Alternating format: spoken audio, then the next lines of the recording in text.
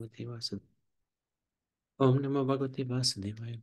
Hare Krishna, dear devotees. So we wanted to seek the blessings of Radha Madhav, Radha Shyamsundar, Krishna Balaram, Bal Gopal, Gaur Nitai, Srila Prabhupada, Guru Maharaj, the assembled devotees.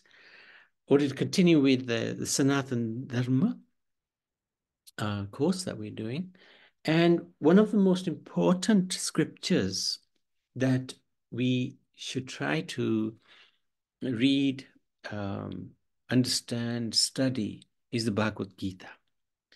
Because the Bhagavad Gita contains a summary of all of the Vedic philosophy, all of Sanatan Dharma. So if we can get a good understanding of Bhagavad Gita, then we will have an excellent understanding of Sanatan Dharma, the philosophy of Vedic Dharma. And Bhagavad Gita has been spoken or sung. Gita means song, Bhagavad means God, song of God. Sung by Krishna to Arjuna just before the battle of Kurukshetra. When the battle was about to start, Krishna, who was the chariot driver of Arjuna, was asked by Arjuna to please take the chariot in the middle of the battle. He wanted to see who was on the other side, because a family had gathered and there was going to be a humongous battle in Kurukshetra.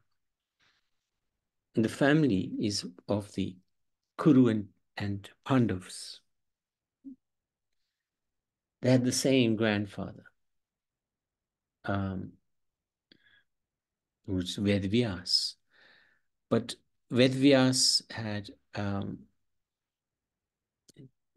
Dhritarashtra, Pandu as children, and Vidur as well. But the children of Dhritarashtra and Pandu didn't see eye to eye. They were cousins, first cousins.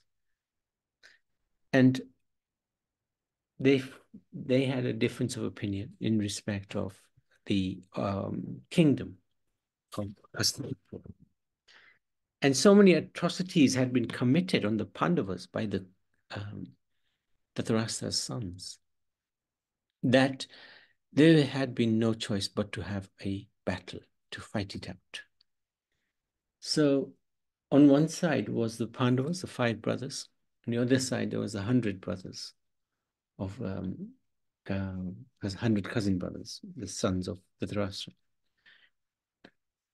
And on each side, there were great warriors who had aligned themselves with one or the other side. And Arjuna wanted to see who is on the other side, who I'm going to fight. So Krishna took the chariot into the middle of the battlefield. And this is one of the attributes of the Lord. He placed the chariot right in front of Arjuna's greatest challenge. And the greatest challenge Arjuna faced was his grandfather, for 2 reasons. One, his grandfather was the greatest fighter, the greatest Kshatriya, the strongest of them all, because he had been granted a boon that he could choose the timing of his own death. And secondly, and much more important, was that this was his beloved grandfather. He loved his grandfather, Bhishma Pitama. He loved him.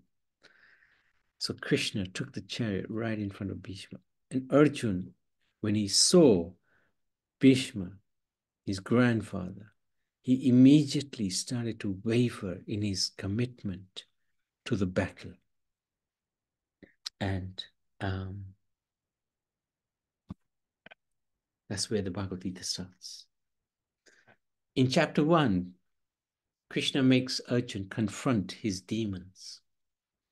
And Arjuna feels weakness of heart. Weakness of heart because of his affection, especially to his grandfather.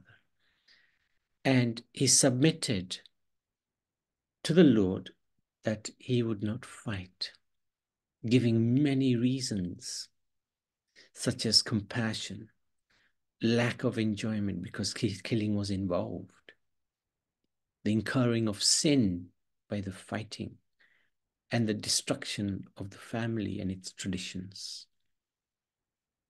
So Arjun gave many different reasons why he was no longer willing to fight in this battle. And at that time, in chapter 1, Krishna didn't say a word. Oh, I said a few words, not many words. And the reason why Krishna remained silent was because Arjun thought he knew all the answers, and he didn't request Krishna's opinion, didn't take shelter of Krishna. So Krishna remained silent. So this is something that we also have to learn, to listen to the Lord. We have our plans. We feel that they are the best plans in order that we can live our lives in a way that we want to live our lives. And hence, we may not listen to anybody, including the Lord. And therefore, the Lord, he will not communicate with us because we've already made our plans. Okay, fair enough. So, carry on. Do what you want to do. But if we really want guidance, if we really want to help ourselves, then we would take shelter of the Lord. And this is where, in chapter 2, Arjun realized that the problem was much bigger than he could handle. And as a consequence of that, he surrenders to Krishna. He surrenders to Krishna. He knows this battle is unavoidable. If I walk away now, I will be seen as a coward. And for a Kshatriya to be seen as a coward is the greatest insult that one can bear. He knew he couldn't back out of it. And at the same time, he had this strong conviction that he should not fight. So he was in turmoil. He was having an internal battle which he could not solve. He could not solve that problem. So he took shelter of the Lord. Brilliant thing to do. And we also, will face these challenges. And if we take shelter of the Lord, then there's a chance that we may be able to hear the Lord. So the Lord is very kind to his devotees, especially devotees like Arjun, who the Lord has great affection for. He has great affection for everyone. And he will reciprocate our affection for him. So the greater our affection for him, the greater his affection for us. It's said that if we take one step towards the Lord, he'll take many steps towards us. So, but that step has to be taken because Krishna has given us free will. That free will means we have a choice.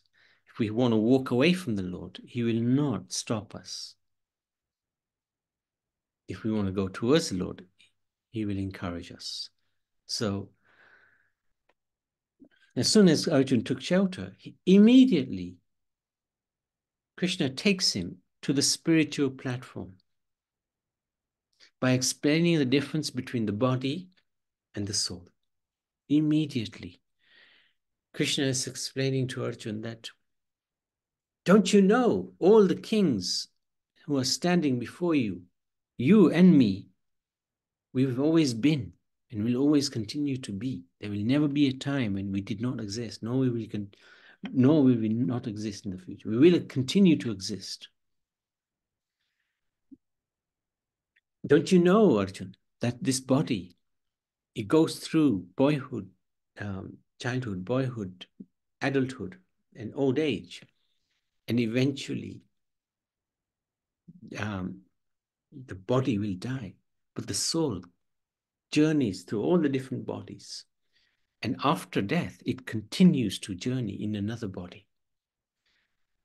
In this way, Arjuna was explained by Krishna that the soul is eternal. It never dies. It cannot be burnt. It cannot be cut into pieces. It cannot be drowned. It is everlasting. It is never subject to birth and death. But the body it's temporary. The body will be subject to death. The body is already dead because it's just made out of material elements. The soul gives it life, or apparently gives it life. So I think it is about 18 verses, Krishna explains about the soul. And this is the first instruction of the Bhagavad Gita, and the most important instruction. Because if we can understand that we are not the body, but we are spirit soul, then our activities will be based on the soul, not just on the body. Of course, we're living in the body, therefore, we have to take that into account in our day-to-day activities. But if we also understand that we are beyond the body, we are spirit soul, then our behavior, our activities will align with that situation, that we understand that we are eternal beings, that we are subjected to birth and death and old age and disease, birth after birth after birth. And we've been in this material world for since time immemorial. And we have to seek a solution to this everlasting issue that we are facing of birth, death, old age, and disease.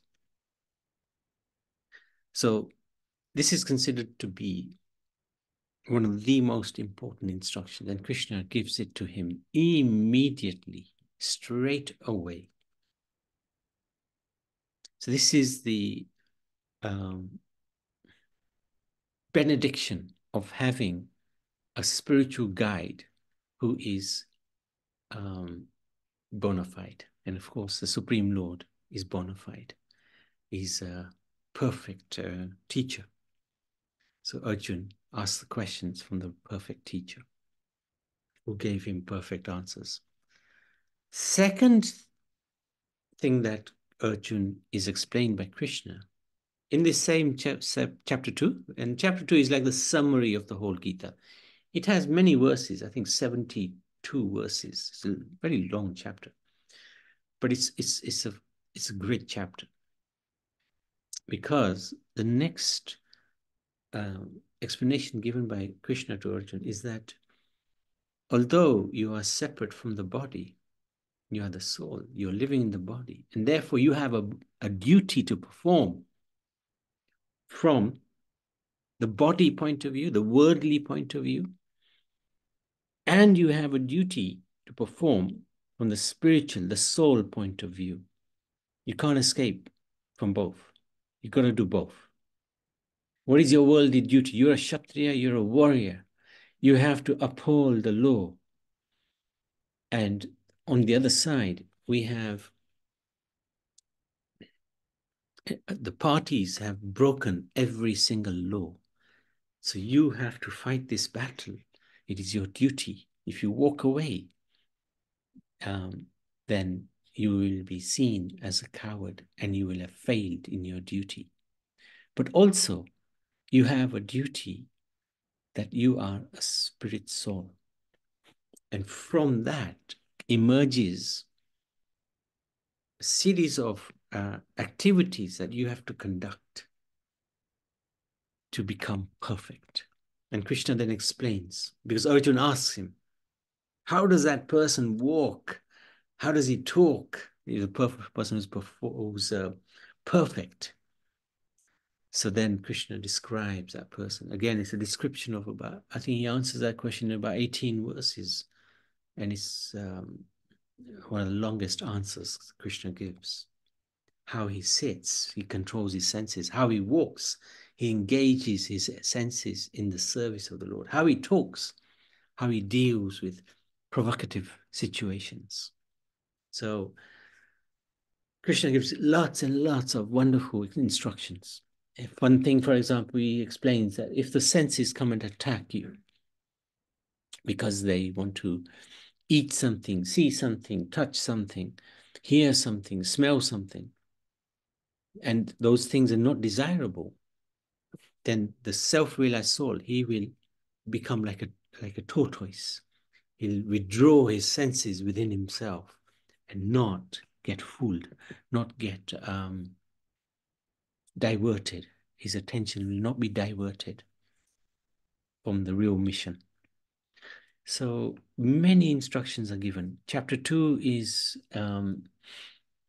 truly one of the most fascinating chapters that one can read in order to gain an insight into who one is, what we should be doing, and how we should be doing it.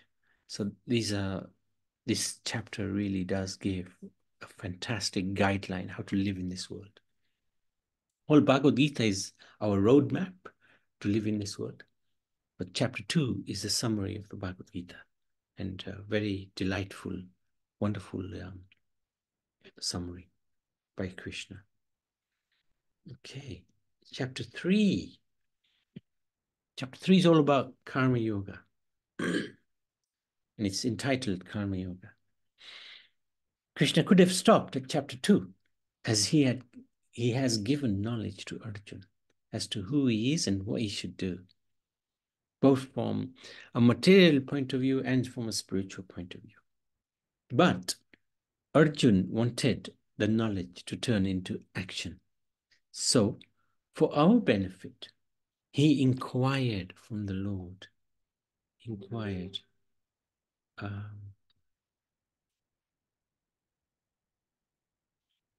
Chapter 3 defines, so he has many questions. Arjuna was encouraged by the Lord to inquire, and he did. He had lots and lots of questions. Chapter 3 defines the practice of Karma Yoga, the technique of achieving spiritual connection with God through our daily work. The themes of this chapter are as follows. So, let's go through the different themes.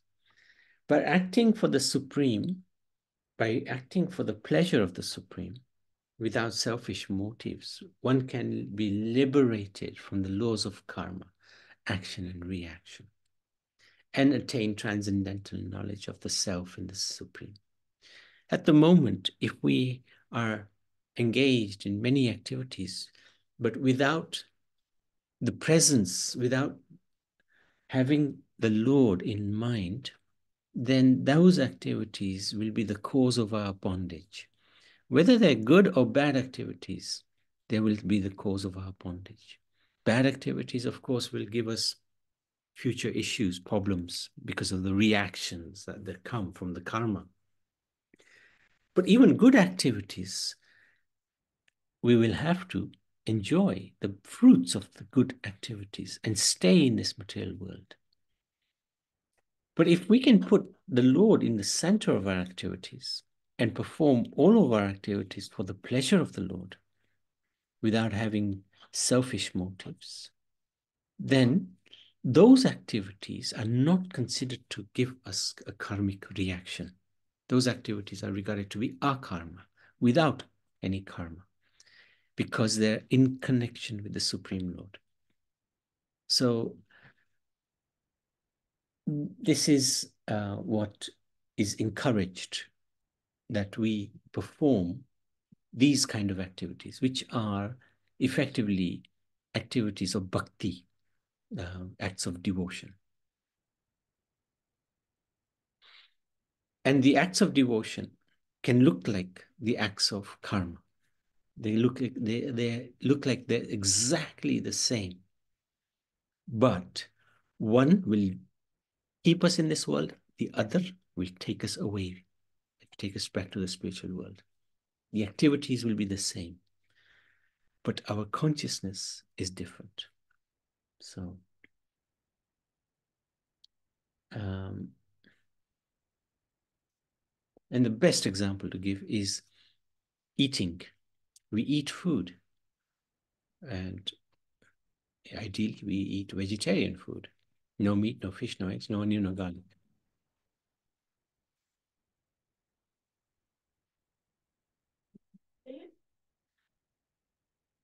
No.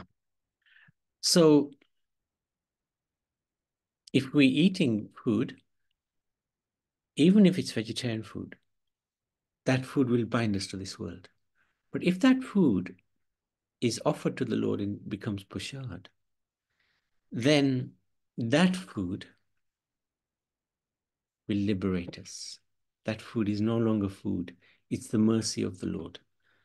So that will actually take us out of this world. So same activity, we're eating. But the first type of food we're eating will keep us in this world. The second will take us away from this world, into the spiritual world. So easy, so easy. Karma kanda. So the second theme, karma kanda activities are distinguished from karma kanda, karma yoga. So karma kanda, what is that? Karma kanda is basically those activities which are, it's like a business transaction. We worship some devatas, some demigods, in exchange for some fruits from those devatas. So it's these are selfish activities. But karma yoga is different. Karma yoga is where we do an activity, but we may not be attached to the fruits of that activity. Everybody must engage in some sort of activity in this material world, but actions can either bind one to this world or liberate one from it. So we've gone through that. And we'll talk more about karma yoga. Well, we can actually. Karma yoga is basically where we do our duty without attachment to the fruits. So Arjuna was encouraged, fight for the sake of fighting. And don't think about whether you're going to win or lose. That's beside the point. Your activity should be to uphold the law, to punish the miscreants. And whether you succeed or not, that's not up to you. That is up to the divine. Even someone may be liberated from this world through the practice of karma or bhakti yoga. Still, whilst in this world, they will continue to act to set an example.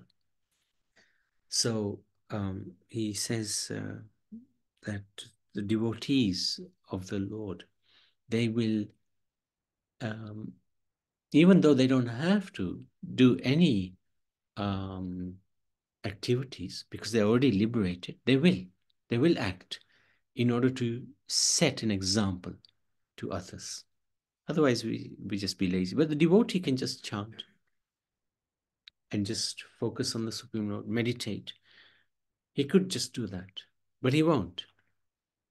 He will do activities which will set an example for others how to live. He will also do his chanting and meditation, but he'll do other activities as well.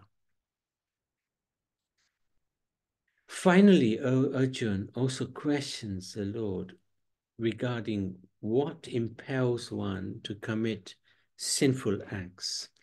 And Krishna emphatically answers him.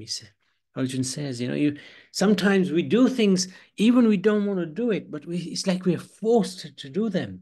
Why? So Arjun, then Krishna answers him that Kamesha, Krodesha, it's because you are driven by lust. Lust is the all-enduring enemy of the soul. So and what is lust? Lust isn't just some attraction between man and woman. Lust is the attraction of having material possessions, um, or material respect or material prestige, which we think are going to make us happy in this world. So we're lusting for temporary things which we consider will enhance our enjoyment in this world. So that's why we have this impetus to perform crazy activities to try to enjoy. That's the basic reason. So that's chapter 3. I'm going to stop there. Any questions, any comments?